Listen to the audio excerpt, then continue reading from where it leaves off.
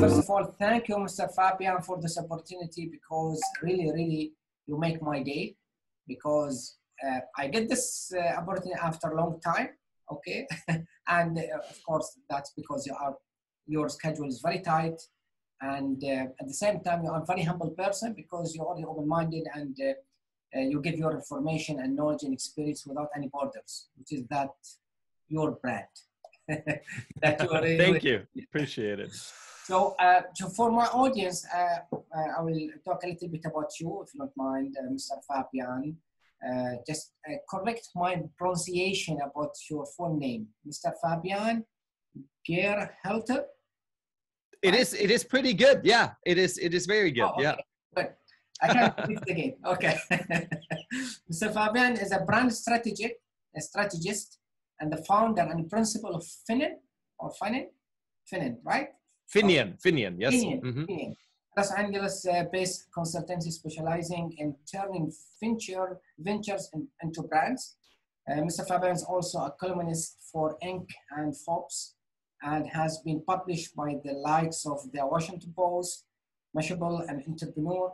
He's an advisory board member of Santa Monica College, and a frequent speaker and mentor to entrepreneurs worldwide. And he proved that now, worldwide. And he's a Global 100 mentor at the Founder Institute. And his book, How to Launch a Brand. Of course, this bio is not updated, because you already have another 2 books bigger than that, right? So, okay, How to Launch a Brand is a #1 in Amazon bestseller. Thank you, Mr. Fabian, for this opportunity. And we'll go ahead with a little bit of your quotes, which is, I love it. And one of them is in your wall now, okay? I will start with that. You said that branding is a layer of insurance for your company. It's very deep. Branding is a layer of insurance for your company. You are investing it as a strategy. So you don't have to compete on price, and can gain a loyal tribe that participates in your brand and not your offering alone. It's reminding me, Mr. Fabian, with Mr. Martin Neumeyer in his book, Brand Gap, I think page number 5 or something, I don't remember. He's talking about transition from USP to UBS, from unique selling proposition to unique buying state of customer, which I call it human-centric, okay? The customer-centric. Yeah. 100% I agree with both of you, because now with too much clutters, with too much competitions, we have to focus not about the product itself or services, because we have a huge competitions. We have to put the spotlight not in the product plus in the customer and the consumers or on the target audience.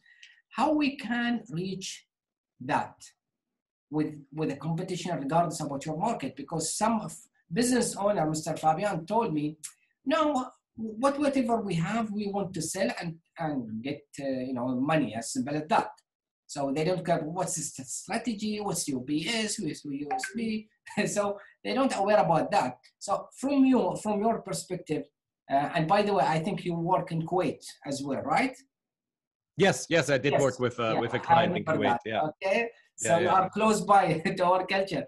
So how we can educate our clients about the importance of what you said about focusing in customer experience more than just the product itself. Yeah, go ahead.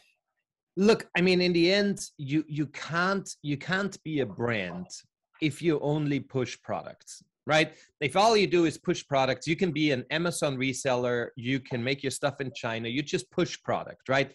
Totally fine. There's nothing wrong with that. But you will not turn into a brand that people buy a t-shirt of, right? With the logo on, where they are part of a tribe, where it stands for something that is bigger than the product. And why is that important?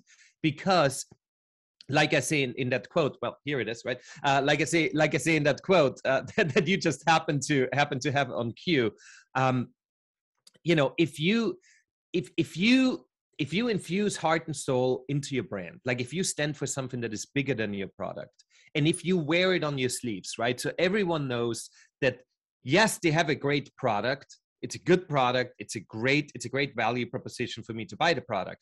But the brand stands for something that is bigger, and it stands for something that I can relate to, right? And every day via social media and via emails and via whatever I see from that brand, I'm reminded that the brand and I, we think alike, right? We're in a parallel universe, right? Not a metaverse, that's a different story, but a parallel universe, right? And so how do you do that? You do that by thinking outside of your product, right? So if you have a product assortment, you have to think about who is, like, why do we exist as a company to provide these products? It's not just about what each of the product does, but it is about us as a brand, what we stand for, what combines all of these products and our ideology. And that's what we need to share. And that's what it's about. Because in the end, it is more about creating valuable, insights and stories and connections with your customers than about selling the product, because the product will sell itself once you do that, right? Of course, it has to be a good product, right? But I mean, that's what you need to do. And quite frankly, it is as simple as you sitting down and thinking about what is that essence of your brand. It's that simple. It's really not magic, right? We as brand people, we love to say there are 50,000 books and 70,000 rules and 80,000 ways of calling it, like brand essence, brand DNA, North Star, whatever. It's about you sitting down and really defining what is it that we care about, that our product facilitates, that our audience cares about as well. I have a thought, and what they call it, a big question in my mind just happening now. Brand is born what they call it, the time of brand can be exist only if there's competitions. If there's no competition, there's no such a brand. I will give you just two examples. We are in a small market and we have one telecommunication company, which is a monopoly. Even if they don't any marketing, just there's no brand strategy, nothing. But people, there's a need, there's a need. So everybody will go to this single telecommunication company. So they don't care about marketing, even about brand strategy, because they are monopoly. That's the first scenario. Second scenario, if you go for example, to a poor country and we're selling a water without even label, they don't care because they are looking for a water. Regardless, it's a brand, is whatever, just name it. So we have exception from that, the cluttering, if there's no clutter, as simple as that. So if there's more, what do you think about I like your thinking. Right? So there are some commodity offerings where they are pretty much a monopoly, or they're just basic human needs, and there's no competition within the market. And so of course you can just sell it. The problem is that thinking will backfire at some point, because at some point there's, you're selling the only water in your town, right? And then suddenly there's a new kid on the block saying, well, I'm going to sell water too, but we're going to actually give it a label. Yeah. We're actually, and that's the problem, right? So you might know, you might not know, but I'm currently starting a new company, which is outside of the branding world. It's in the product space, right? Which for me is very exciting as someone who preaches brand all day long. Now I'm creating a brand. And I'm creating a brand, hopefully it will be a brand, right? I'm creating the foundations of a brand that is completely innovative in a space, and no one else does what I will be doing. But I need to build a brand, because if I do it right, within months, people will copy me. Right. There's right. No... And that's why, back to that quote here, right? That's why even if I have an innovative product, if I spend time creating a strong brand that differentiates, right? Not only on the product level, but on the brand level, it's going to be so hard for someone 6 months, 12 months, 2 years later to come in and say, oh, we're doing that too. because my tribe is going to be, no, you're not. Like, he was first, and what he's doing is, it has heart and soul, and it's part of our tribe. We're part of that, right? So they will hopefully support my brand over a copycat brand because they can see through that, right? And so to your example, right? You're right, but you should always invest into the idea of turning into brand. There's number one, there's no guaranteed about if there's a newcomers. That's number one. Yeah.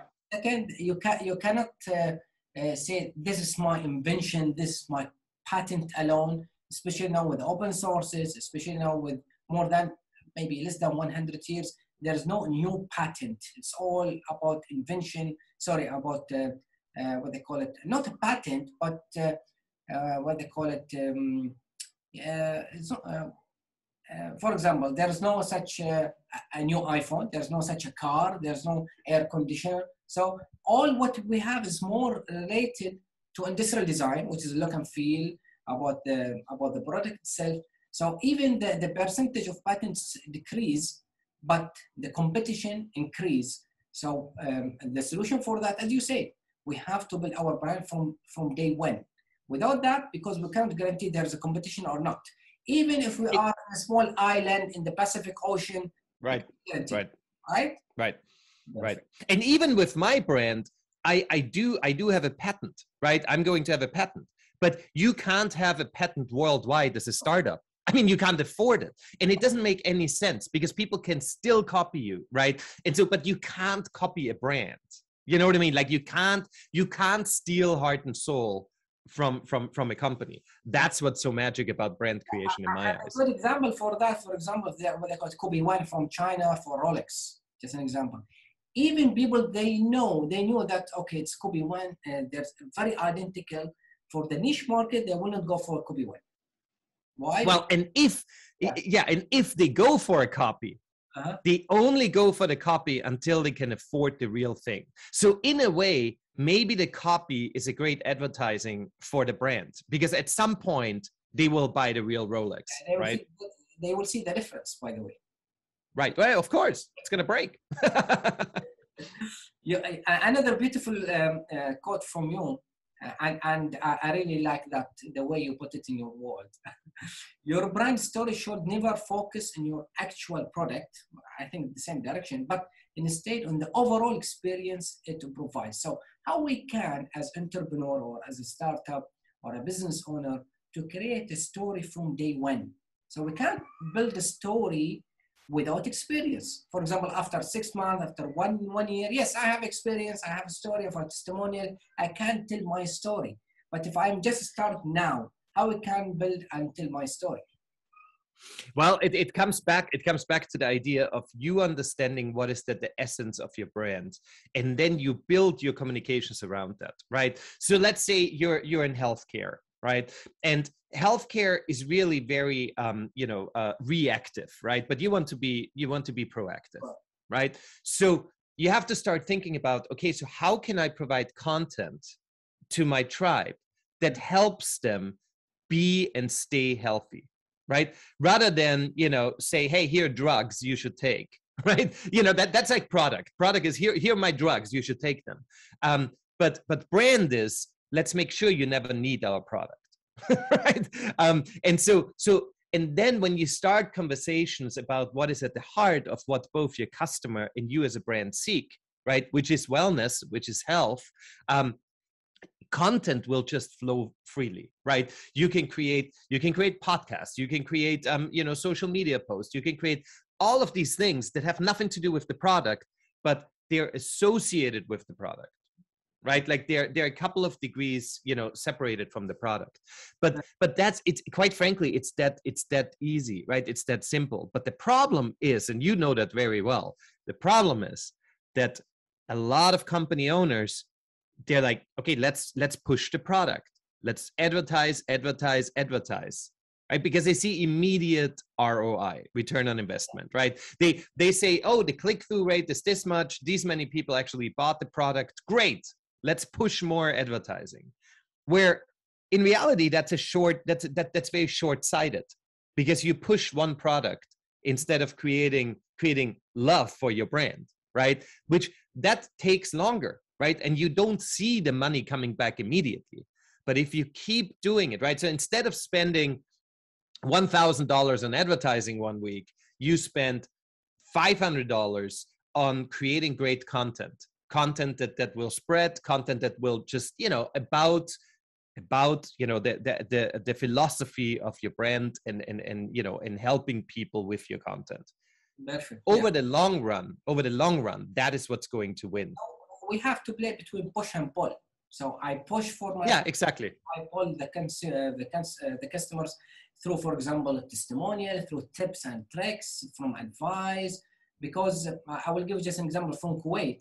As an example, a couple of doctors, even they just have a video in their way to their clinic, and just in daily basis they just give, like, for example, small advice about the healthcare for dentists or something like that, just for free, without any logo, nothing. Only, right. Yes, and they create their own tribe.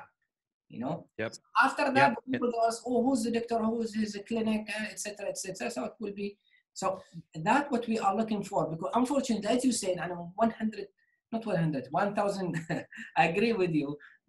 Most of the entrepreneurs or even the business owner, they focus about their products, what the features, what the benefit. Okay, that's all the spotlight about your products. Okay, what about your consumer? What is in it for me? Yeah. You will say something? No, absolutely, I agree. Yeah. Okay. So I will talk a little bit about your beautiful book, How to Launch a Brand. And by the way, for non-English speakers, the book, the language is very simple and clean. There's no complication and practical. And sorry, I wrote in your book here. Okay, my notes. Okay. That's how it should be. Every one of my books should look like that. Even here. Okay. Yeah.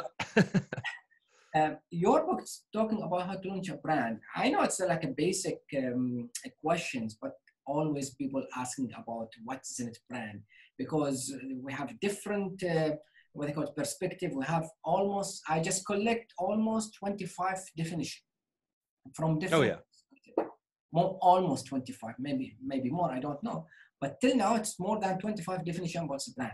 So for you as a brand strategist, how we can define the brand for both targets, for the business owner and for the end users? It will be the same. Well, it's interesting because you could have 25 different definition of brand just out of my own interviews, because every time someone asks me, what does branding mean to you, I try to force myself to come up with a new way of saying it, because look, I mean, branding is such an esoteric, organic thing, right? And it can be described in many ways, and most descriptions are perfectly right?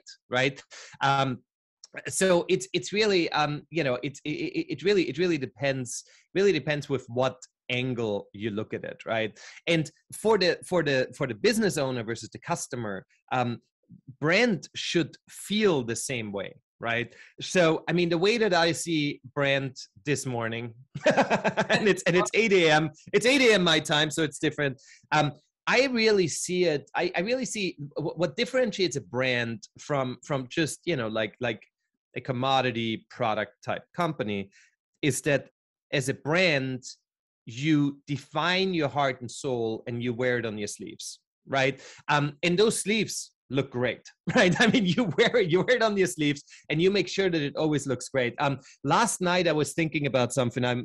After this interview, I'm interviewing a screenwriter about his brand. He has a brand, and I was thinking about how TV series, right? Like series on TV that go forever, right? Episode 218 of whatever, right? It's like all these big TV series. In the end, branding is not that much different than any other creative endeavor, right? Any big creative endeavor. So imagine you are writing Seinfeld. You are writing a new TV series. What do you have to do, right? You have to create a great story that people will, and think about that in the light of branding, because it's the same thing, right?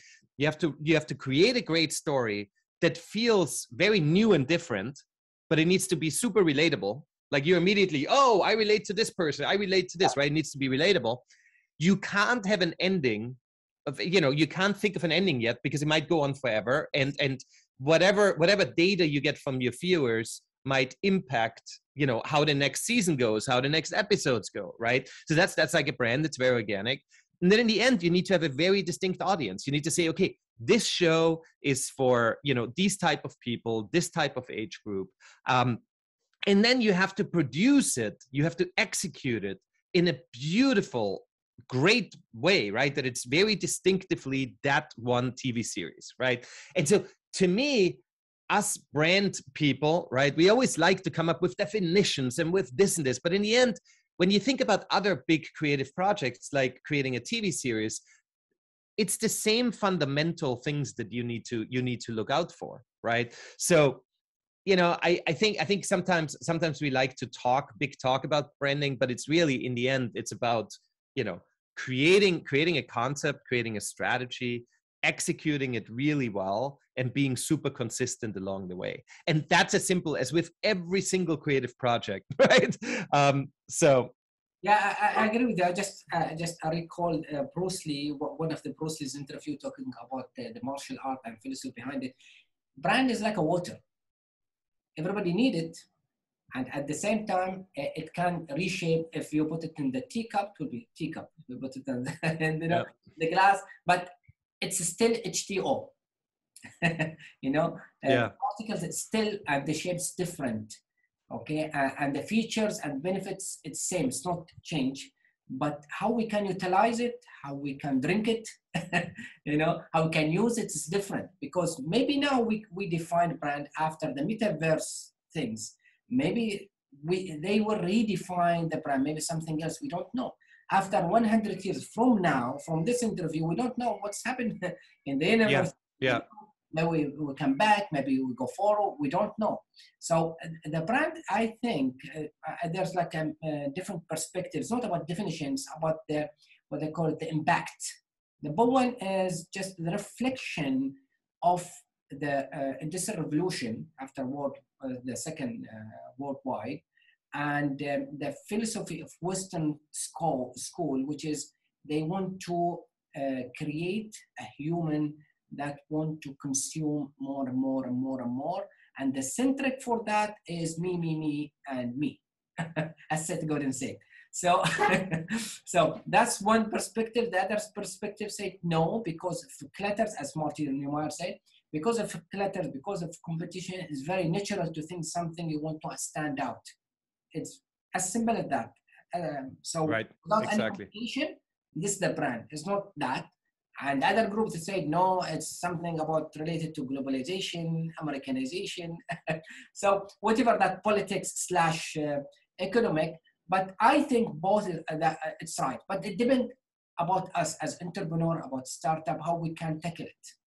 You as brand strategy, as a brand strategist in this, how you can see brand after 100 years from now? I know it's very hard. Look, it's not, wow, 100 years. These days, 100 years is so much longer than 50 years ago 100 years would have been, It's, look, in the end, I think what you said before is true, right? I mean, if you look into nature, right, when birds are mating, birds need to make their crazy dance and they need to show off their wings, and right, it's not any different. It's and that is from the beginning of mankind.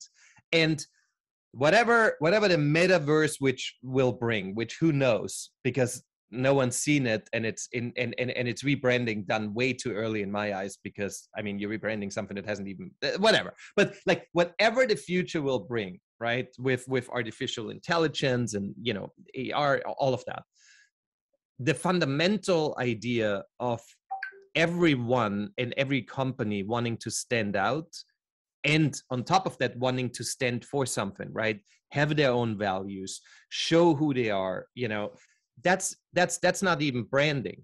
That's just life, right? And I think that's what that idea, it's actually interesting, right? The idea of birds mating, you know, that's kind of what branding is, right? I mean, it's, you know, it's like all these companies, and they all have to stand out to different people and attract different people, right? Some people might like the green wings or the blue wings or whatever, right? And then I like it. yeah, but I mean, that is as simplistic as possible, right? But that will not change regardless which level we are going in, right? And how products will be consumed or advertised or marketed in the future. It will still, every product will still have to stand out. Okay, in this case, when we can say the brand is strategist or brand specialist or brand, whatever we call it, is born, because before 100 years, or even before Coca-Cola, as an example, there's no such thing they call branding, just marketing. Even for the bear thing, they are doing marketing, by the way, it's not branding. You know, they promote themselves. Okay, Yeah. I'm the beautiful bird, okay, come to me. Okay, and that's for marketing. And I agree with you 100%, because it's something embedded in our DNA as a human being. Every one of us doing marketing, even the new baby, when he's crying, you do marketing, because because they want to. It's so true, yeah. Because he need, you know, milk. Okay, he can't speak, he can't talk, so he create this. We heard your kid market you know, it's herself or himself just before. So it's marketing in the works. But you know, I mean, back to your comment about Coca-Cola and, like, you know, like there was no branding. I mean, in the end, you know, I mean, branding comes literally from creating brand marks for cattle, right? To have different cows, different cattle, you know, like marked, so that they differentiate, so you know which ones belong to which. So that's it, right? I mean, that's it. It's like a brand mark, right? And these days, it is just so much more strategic. It's deeper, you know. It is much more emotional, where before it was very visual. In the beginning, it was all about visual, and through visuals, let's stand out. Today, you can't just stand out through visuals, because that's not going to work in the long term. It's important, but it needs to be deeper in order for it to be a long ongoing. Right? Yeah. The visual is part of the puzzle, huge puzzle. You know, it's not everything. A brand is not equal visual. Visual is just part of that puzzle. So that's coming to my the other question. Because now, couple of clients I sat with them before a couple of weeks, like from different backgrounds, and they mixed up between what's a brand, what's branding, what's advertising, what's marketing. They don't care about that. What they care about is, number one, ROI. Number two, which is if people talking about their brand, and always they are looking for example, the influencers or sponsor ad. They want just to more show off for their brand, to be more presentable, to be more exposure for their for their target customers, and regardless about what they call brand archetype, they don't care about that. Even if we sit with them, okay, there's 12 types, they say, I don't care. What I care is how many followers I have, how many influencers I can cooperate with, and people talking about my brand, plus if there's sales. So this, as simple as that. So is this type of thinking is right or not right, or what do you think about that? Because if they are right, so there's no such thing what they call brand archetype. They don't care about that. So they are looking for whatever does more effectiveness for their market, for their business, they will go for. Either for influencers or for sponsor ad or for a new technology they want to use. So there's no such brand guideline for them. What do you think about that? Well, I mean, look, I mean, it's a constant struggle between data and emotion, right? I mean, I fully understand and agree that data is invaluable, right? I mean, the idea that we can just say, okay, this works, let's do more of this, or wait, this works, let's do more of this. Totally great. But the problem is, if you keep doing this forever, you are losing track of who you are as a brand, right? If you always go after the next shiny thing, right? Like, what, you know, then people will be able to tell, and you will never be able to really form a crowd around it. Because if one day you're doing Instagram because it's a new hot thing, and then afterwards, it's whatever new social media, you should just jump immediately over there. You let everyone hang, right? You will never create that crowd. You will never create, that, and that's the problem. And to those CEOs and founders that are 100% data, and I don't even work with them. I don't talk to them. It doesn't even matter, because at some point they will realize that they keep having these companies that go for a couple of years and they make decent money, but then it goes nowhere. And then another one for a couple of years,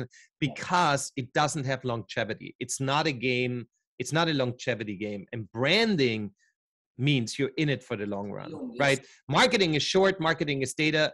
You need both, right? But the brand strategy needs to determine what you do with marketing, right? Because if you don't have that, you could just start shooting and seeing what sticks, right? That's a beautiful answer. I will take it from you to my clients.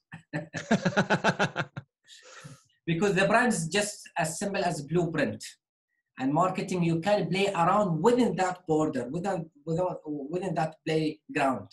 You can't jump from there and there, but be aware you have blueprint. You have to, what they call the roadmap for it. So you have to. Yeah. Okay, I have another challenge for you. Great. I'm all up for challenges. Most of banks, or in banking sectors, at least in our region, okay, they are looking for, at the end of the year, we have ROI, we have this revenue, we have this turnover, it's all facts and figures only. Most of them, they don't care about branding, about user experience, about brand archetype, about all these things, which is, I call it brand aura. They're focusing always about marketing as if like a hard sell. Okay, we have this offer, we have this features, we have this benefit. As same as mindset before 100 years ago.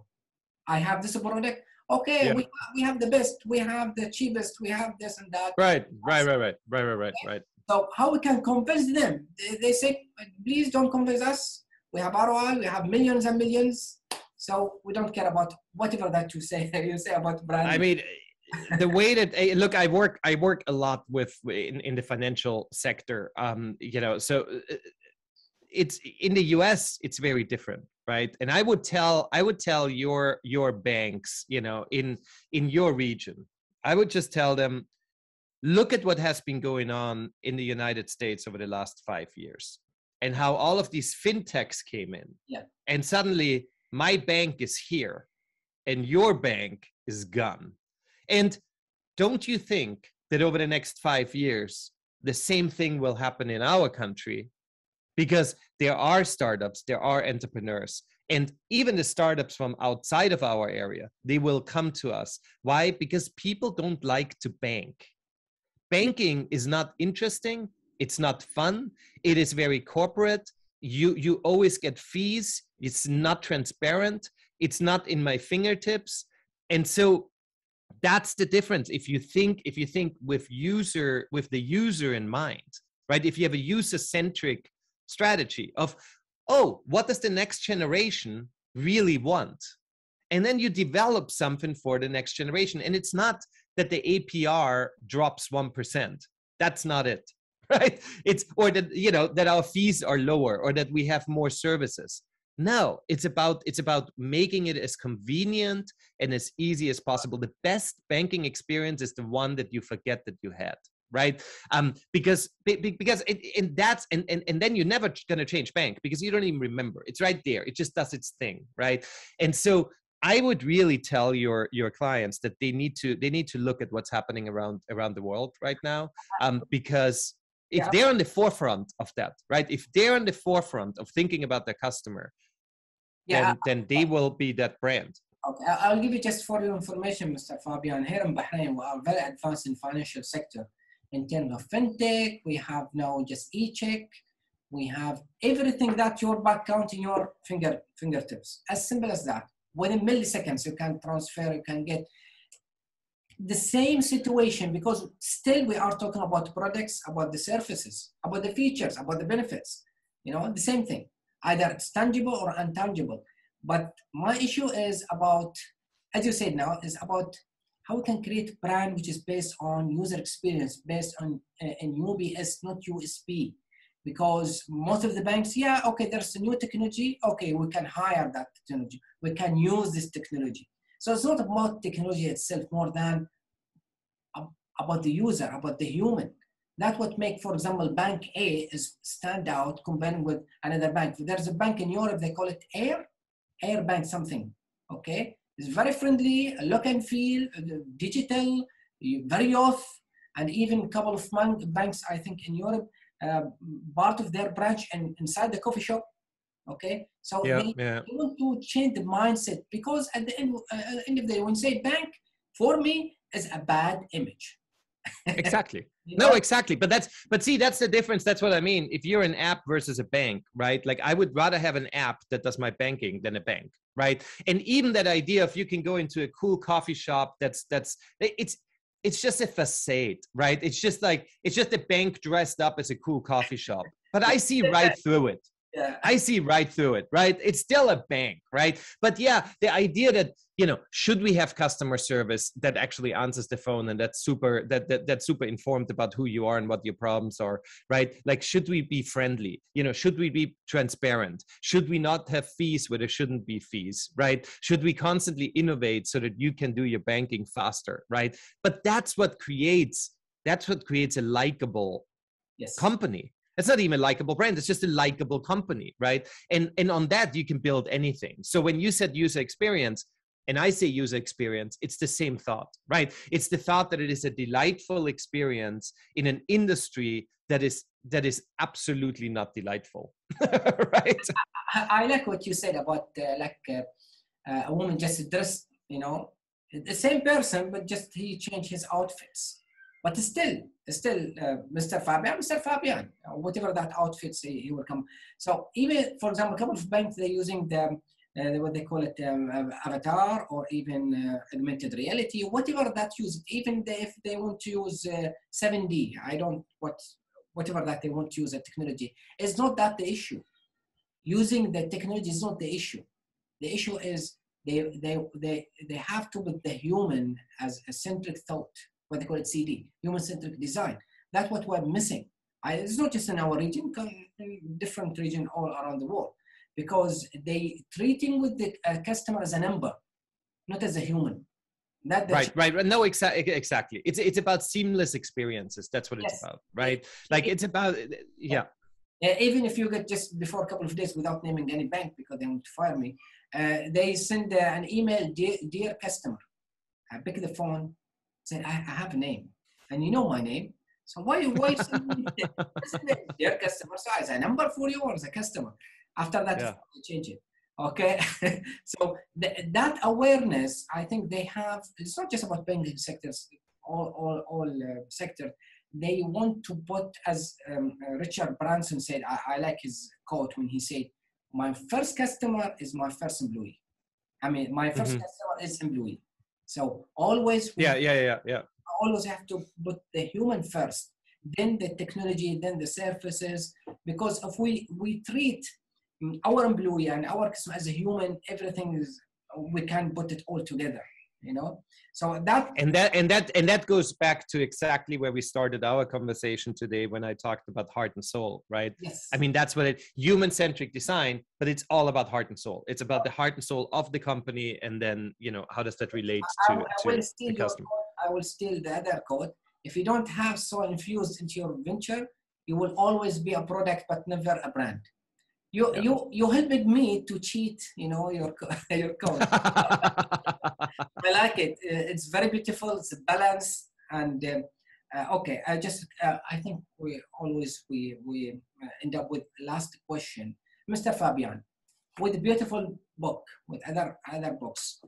What's your advice for two people, for those that are interested to become brand strategists, and for those they already have their own business, in terms of all this competition, of all these clutters, in very competitive markets all around the world? Because now it's not about Bahrain, Saudi Arabia, it's about all the world, because it's open source, metaverse coming. So, so yeah. So, what's your advice for both of them?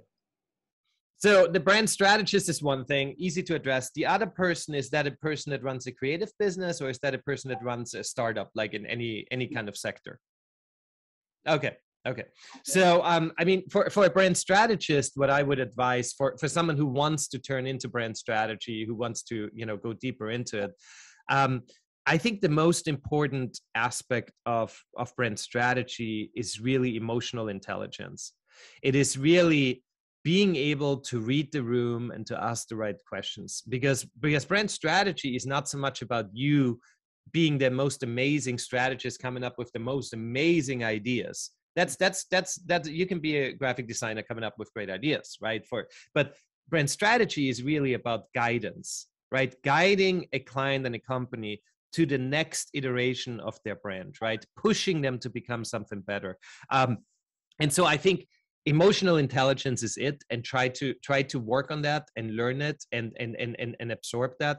And then for any startup, for any company, how to become a better brand, it is taking the time, and I might repeat myself, but it is taking the time to meet with your founder, with your VPs in the company, and just do a retreat for like half a day or a day, and really sit down and only think about your brand, right? How do we solve problems? Which problems are we solving?